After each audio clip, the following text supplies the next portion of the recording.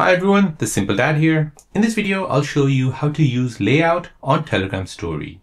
So if you have multiple photos that which you want to post on one story, then let me show you how you can use layout to post those stories. So before we begin, you want to first go to your App Store or Play Store, search for Telegram and make sure that's been updated to the latest version. Once updated, go ahead and open the app. In the app, make sure you're on chat at the bottom and then go ahead and tap on the plus sign. This will take you into your stories. Now to use layout at the top here, go ahead and tap on this 2x2 grid. Now this will basically show you all the available layouts which you can use.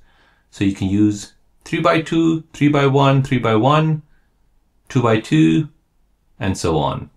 So let's go ahead and use the 2x2 layout.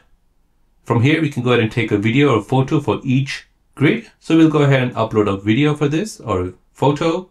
Next, we'll go ahead and upload a video. Another, we'll go ahead and upload, and then a photo. So now, as you can see, there are 4 media on one Telegram story. So once you're happy, tap on the tick, and now you can go ahead and post this to your Telegram story. So there you go, guys. That's how to add multiple photos and videos to one story on Telegram using layout.